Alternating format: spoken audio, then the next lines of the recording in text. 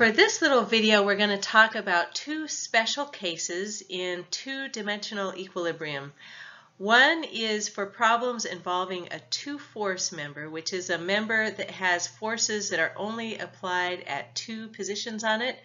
And the other case is for a three-force member, which is a solid chunk of material where there are three different spots that forces are applied.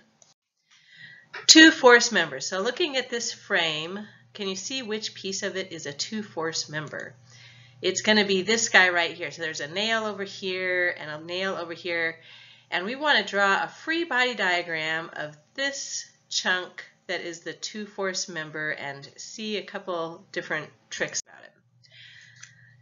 If you were going to ask the question, what direction are the forces acting on points A and B? Okay, so we're going to draw a free body diagram, and this nail is pushing and pulling on this board. So what direction are the forces acting at these 2 points? And there's actually a very specific answer for this, and the answer is there because it is a two-force member.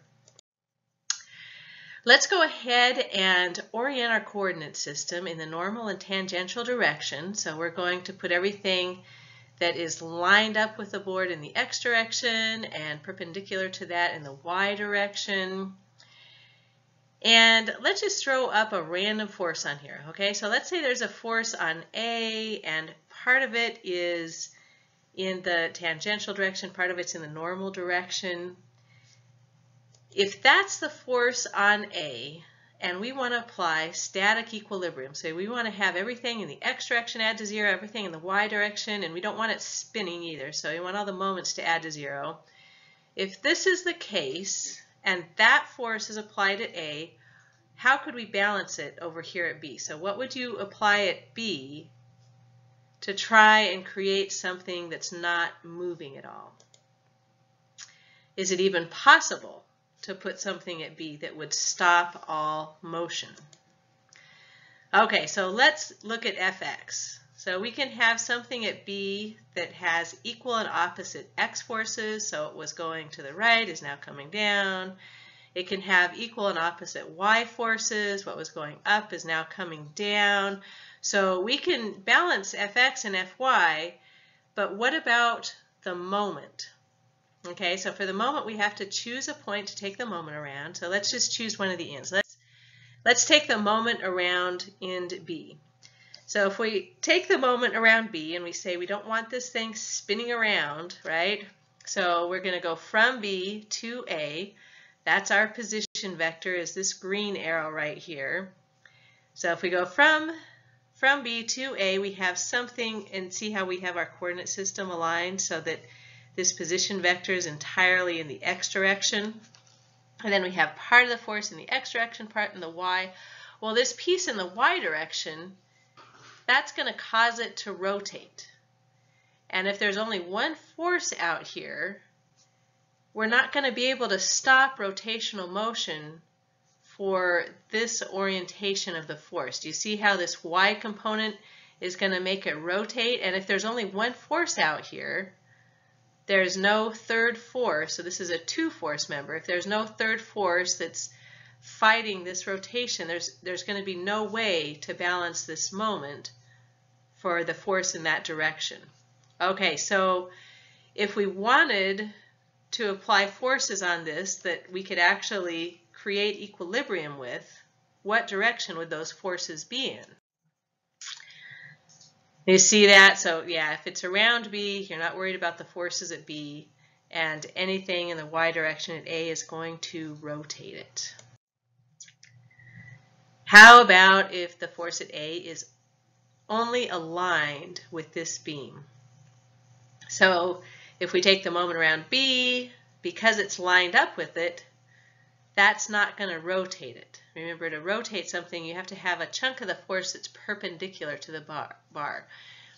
So in order to maintain static equilibrium, if you only have forces at two spots, the direction of the force has to be lined up with your beam, because if it's not, it'll start rotating and it won't be static anymore. For two force members, this is the direction of the force. The force is going to be in the same direction as the beam. Okay, so that is the answer. This is going to be in pure tension or pure compression. So it's either going to be stretched out like taffy or it's going to be smushed together until it buckles. But for two force members, you can immediately tell what direction the force at these little pin supports is. Okay, one more comment for two force members. The example I just gave you was for pin supports, a hinge or a pin. And if you remember how you draw the forces for a pin support, these guys you can rotate around them. They do not stop rotational motion.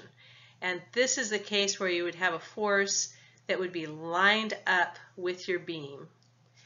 If you have something like this, now this is a two force member too, but it's not a pin support at the end. It is a fixed support. If you have a fixed support at the end, then the forces do not have to line up. So for this case, this little beam right here, he's not going to be in pure tension or pure compression. He's actually bending. And it's because of the support. So this support can fight back against the motion. If you drew a free body diagram of this, what would it look like? So you would have the weight hanging off the end of it. So here's the wall would have to hold up, but then the wall is doing more than just holding it up. The wall is also stopping it from rotating. So the wall is also adding this moment to it, a torque to it. So the reaction over here at the fixed support, it's not just X and Y forces. It's actually stopping it from rotating. So you would add this little moment at the end too. And so in this case, you don't have forces that are in the same direction of the beam, and it's not straight compression or tension anymore. You have the whole beam would start bending before it breaks. So that two force member only works if you have a pin support and not for other supports that could withstand bending moments. Three force members. Can you identify some three force members on this thing? Let's look at this beam right here. So we've got pin at A, at B, at C. That means we have forces applied at 3 points along this thing. Let's go ahead and make a free body diagram of this horizontal beam over here. So what do we have? We have a force pulling straight down at C. It's holding up a sign or something over there. And then at B, we know that this is a two force member. So because this is a two force member, we know the force over here is in the same direction. Now if we're looking at the forces on this two force member, this is the direction. It's in compression, right? It's going to buckle if you load it too much. But if you look at how those flop around, we have little pairs of equal and opposite forces, okay?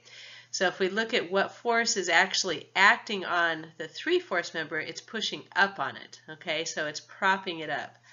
This little piece of wood here is pushing up on the three force member, while the three force member is pushing down on this guy, causing it into compression. Okay, so we have the weight hanging down. B, we know the direction here. And the question of the day is, what direction is the force at point A? Can we say anything about the direction of the force at point A? And in fact, we can figure out what direction this guy has to be in. It comes from our equilibrium equations again. Okay, so we know all the forces are going to have to add to 0, x and y, and this is going to come down to a moment equation again. And to figure out the direction of the force at A, what we're going to do is we're going to take the moment around point D. To define point D, we're going to draw the line of action of the forces that were acting over here at these 2 points. So we knew this direction, we knew this direction. Those two lines of actions intersect up here somewhere, and we're going to go ahead and take the moment around this point. That's a great spot to take the moment around because the forces here at the end, these two guys are not going to contribute to that moment because the line of action goes through that point. Do you see that? So this will not rotate it around this point. B will not rotate it around this point. So what direction does A have to be in? Okay, if we draw A in just some random direction here, we know B doesn't go into the moment, C doesn't go into the moment. So if it's at just some random direction and there's nothing to balance it, that would be rotating it around this point D, right? So the only way that it would not rotate is if that A force had its line of action going through the same point too. Do you see how that works out? So the only way for the moment to add to 0 on a 3-force member is if the line of action of each of those forces come through the same point. And you can use that little trick to figure out the angle, the direction that each of those forces are in. Okay, so let's just put some numbers on this thing. Let's say we know 0.2 meters, 0.3 meters, we know direction down here, 30 degrees.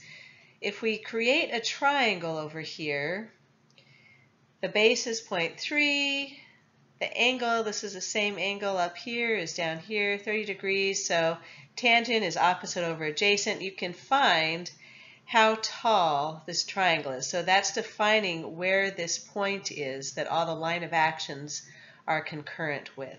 So we have the height of this smaller triangle because we know this angle. The next step, let's go ahead and draw one more triangle, this green triangle. We know the height, we know the base, 0.2 plus 0.3, 0.5 across. And again, using tangent is opposite over adjacent, we now know the angle of the line of action of the force coming in at A. And if this is a 3-force member, you can add these vectors head to tail, or you can break everything into X and Y components. But either way you do it, once you have the directions of everything, that's one fewer piece of information that you have to solve for. So you have fewer unknowns when you use this trick of 3-force members.